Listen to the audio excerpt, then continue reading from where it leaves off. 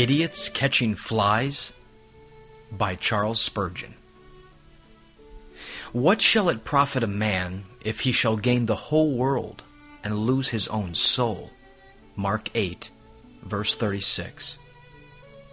Most people are not seeking to escape from the wrath to come. They are busy in worldly things, while hell is near them. They are like idiots catching flies on board a ship which is in the very act of sinking. We see many people busy about their bodies, decorating themselves, when their soul is in ruin. They are like a man painting the front door when the house is in flames. Men are in a restless pursuit after satisfaction in earthly things. They will greedily hunt after wealth. They will travel the pathways of fame. They will dig into the mines of knowledge. They will exhaust themselves in the deceitful delights of sin, and, finding them all to be vanity and emptiness, they will become very perplexed and disappointed. But they will still continue their fruitless search. Though wearied, they still stagger forward under the influence of spiritual madness, and though there is no result to be reached except that of everlasting disappointment, yet they press forward with much ardor. Living for today is enough for them, that they are still alive, that they possess present comforts and present enjoyments.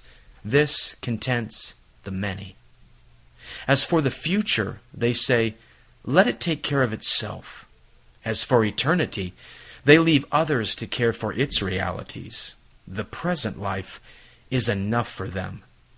Their motto is, let us eat and drink, for tomorrow we die.